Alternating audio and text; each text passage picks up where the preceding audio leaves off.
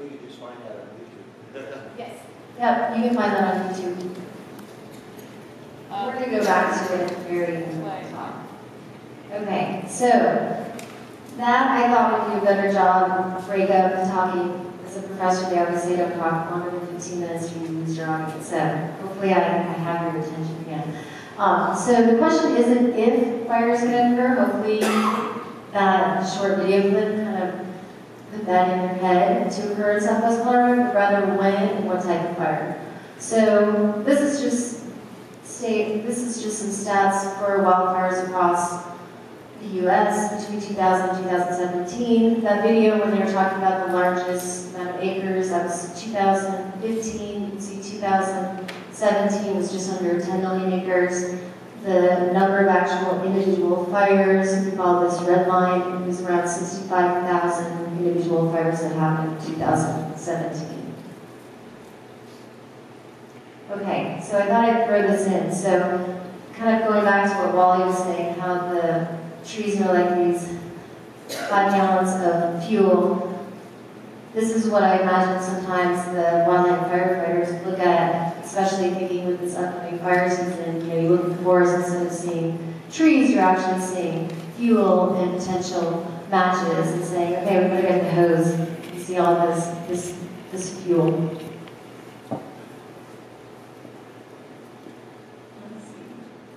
It's not like me over here. If I stand on the other side, I can't see you guys. Okay, so for some of you who are wildland firefighters, this is going to be a review of basic, but one of the things that I wanted to talk about, everyone keeps asking me, what's going to be the upcoming fire season, given our low snow and everything that's happening, and before you can really answer that question, you need to understand, well, what is fire? So the first thing, and I reviewed this, I could actually have Mike maybe give this talk, this section. The fire triangle, there's 3 components, there's oxygen, we have that, there's heat, so there's natural sources, lightning, there's unnatural, so like Lightning Creek Fire, the Missionary Ridge Fire, those were natural emissions, and then we have the fuel. So in this case, we're talking about our forest. So one of the key things to understand how this year's low snow pack that we have impacts, or could have an impact on our future fire season, is to understand the different phases of fire. And so there's 4 phases to fire, and the first phase is one that's often overlooked because we tend to think of fire as just ignition. But there's this pre-ignition phase that needs to happen before we can actually get to the ignition phase. And what needs to occur is in the wood, the moisture and the volatile oils and gases need to be removed through a heat source from that wood. So if you think about when you build a campfire, if you go and you get wet wood, you're going to get smoke. And smoke is just, it's combustion that is incomplete. And so what needs to happen before you can get that ignition is you need that moisture to be removed, and those volatile oils and those gases are actually what's igniting when we're seeing ignition. And so how this relates to our snowpack is that if we have low snowpack, then we have less moisture that's getting absorbed into those down fuels and moisture that's available to live trees. Then if we want to understand how the fire is actually going to behave, we need to look at the fire behavior triangle. And so we have this common line between the fire and the fire behavior triangle of fuel. We can look at the amount and the arrangement of fuels. So if you look, for example, in Ponderosa Pine Forest, what you just saw in the video, that there's been a buildup of fuels. You have that arrangement. It was talked about those lateral fuels that are now able to move the fire from the surface up into the canopy. Topography is kind of set. It's a geological time scale, so that's not going to change. But slope, having southwest-facing slopes, and then aspects, and then steep slopes, those are going to promote higher spread rates than if you're on a north-facing or east-facing slope, and that's flat. And then weather, we can't predict what the weather's going to be this summer. We can look at some forecasts, which I'll show you, but the wind, temperature, relative humidity, precipitation are all going to impact how fire will behave in our forest this summer. And so if you look at these variables, these all relate back to the amount of moisture in our fuels. So if we have wind, that can, Through evaporation, we can remove moisture. If we have warm temperatures, the solar radiation can actually preheat those fuels. And we have low relative humidity, that's removing some of that moisture, and obviously if we don't have precipitation, we're not adding moisture back to those fuels. Okay, so I pulled this up last night. This is for the San Miguel, Dolores, Animas, and San Juan River basins. And on our y-axis, this is looking at the snow water equivalent in inches. And essentially what the snow water equivalent is if you would take the snowpack of a certain volume and melted it, how much water would you get? And then we have the calendar water year. It starts in October, it goes to the end of September on the x-axis. So here in this red, we have 2002. That was the year of Missionary Ridge Fire. Here we are as of yesterday, 2018. You can see, yay, we can celebrate. We're slightly above 2002. But if you look at this statistically, essentially, we're in the same boat as 2002 right now. If we look, here's 2017.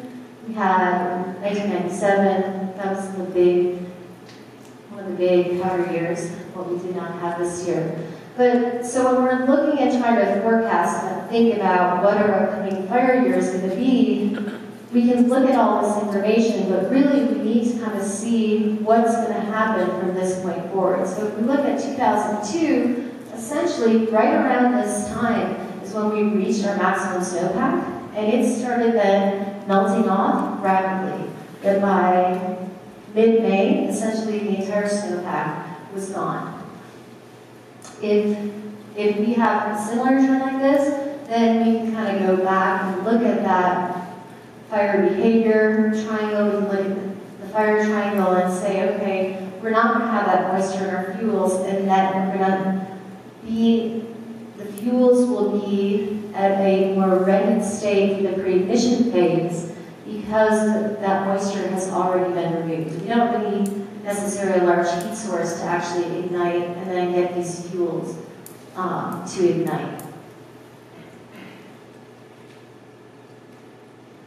So what we can do then is we can look at some of the forecasts that have been made. So this is the U.S. seasonal drought outlook, and this is valid from just last week, March 15th, June 30th. And what it's saying here in southwest Colorado is that our drought is we're forecasted to persist through June 30th.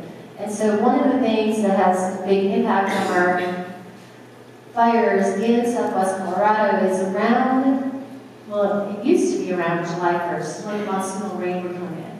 So if you think about it, we used to have snowpack, especially in high elevations, lasting until June, and then we'd get our monsoonal rain. So that was then driving the amount of moisture in our fuels, and that's why in the subalpine we'd see fire return intervals of 150 plus years, because those fuels really never had a chance to dry out to even ignite.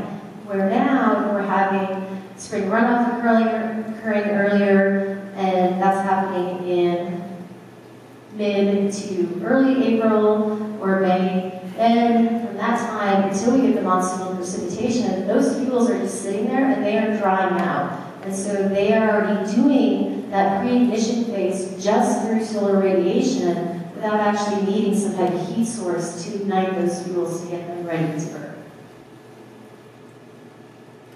So this is just looking at the 3-month precipitation outlook for March through May, and the temperature outlook. Essentially, this is saying there's a 40% probability that we are going to be below average precipitation between March and May.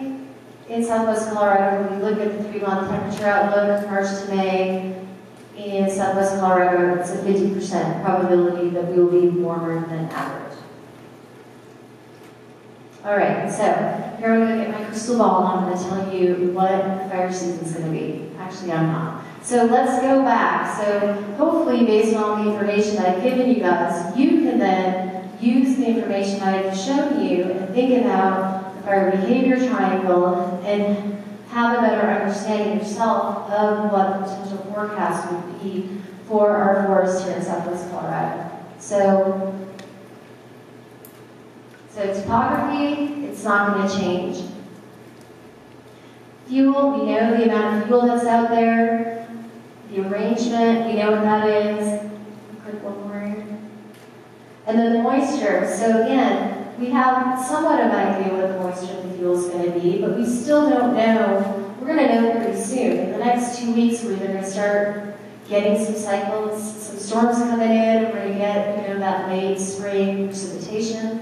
Happy spring, happened yesterday, so we are officially done with winter. So what happens this spring is really going to impact what's going to happen. But if we it starts getting warmer. When I walked in here tonight, it's 60 degrees, and we don't get that precipitation, we're pretty much going to have these fuels dried out, and they're going to be primed for ignition.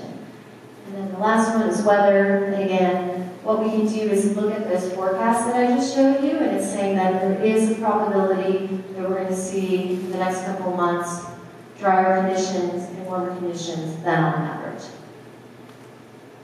And so this is then just looking at that weather, and what we can see basically is that for Colorado, the annual mean temperature increase we've seen over the past, this is just showing 30 years, but really what we've seen over the past 40 years is that we've had around 2-degree Fahrenheit increase in temperature in these environments.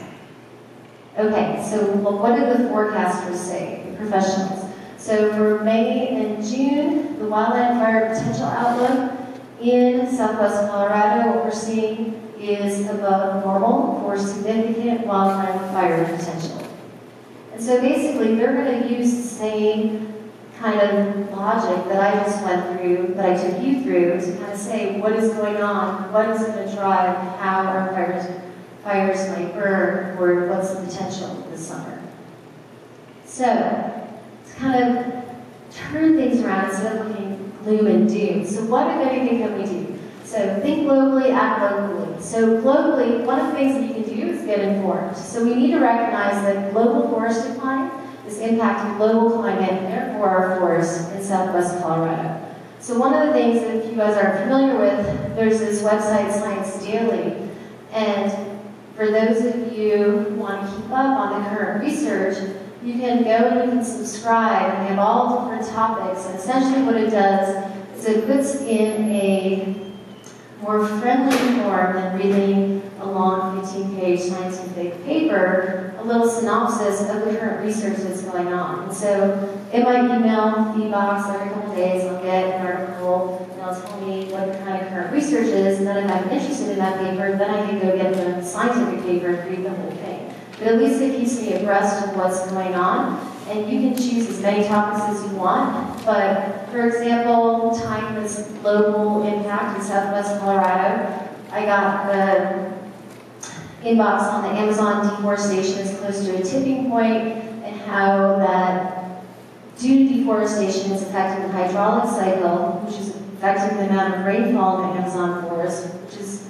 affecting reforestation in these areas that have been deforested through /current agriculture and logging. And by changing the amount of precipitation that we're having in our equatorial regions, it has global consequences. And so we need to realize that all of the warmer than average and drier than average is all connected. And so I think staying informed is one of the main things that you can do on a global scale. So this is just looking at some research. Here are our forests locally. We can see that the dominant forest cover is found in Brazil, it's found in Canada, Russia, and the United States. This was a study in 2010 looking at forest cover loss. And what it found between 2000 and 2005 was that the actual highest amount of forest loss was actually in North America. So it was looking at this region in Canada, Alaska, and the United States, lower 48, and that was primarily due to wildfire and to insect outbreaks. And that if we look in South America, it was less from deforestation and those types of outbreaks down here, from deforestation and those types of things.